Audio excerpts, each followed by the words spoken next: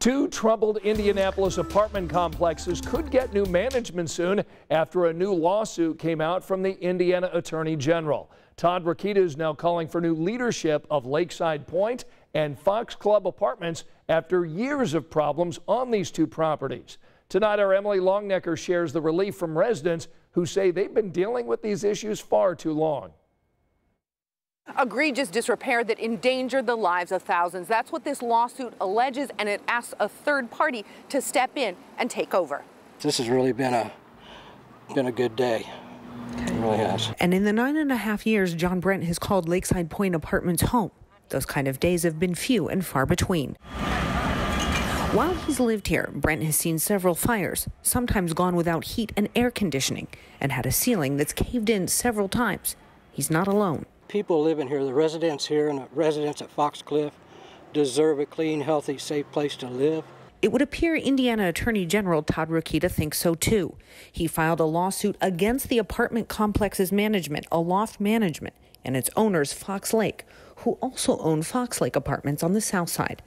The lawsuit alleges the owners engaged in gross neglect at both properties to the detriment of residents. Last month, residents at both complexes were in danger of having their water shut off after they learned the owners had an outstanding bill of over $1 million with Citizens Energy.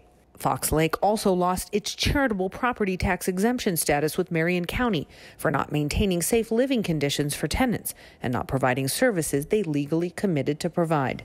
There is still a long road ahead, but this is a huge win, and it shows that his team and the Attorney General take the residents and their experience seriously. Claire Holba with Patchwork Indy has been advocating for residents like Brent for the past year.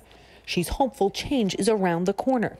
The AG has asked a judge to appoint a third party to step in and take control of the properties and clean them up.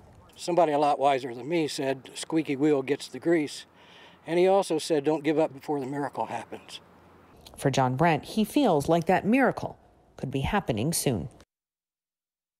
And listen to this. Today we learned the Marion County Health Department has issued more than 600 violations to those property owners since 2017.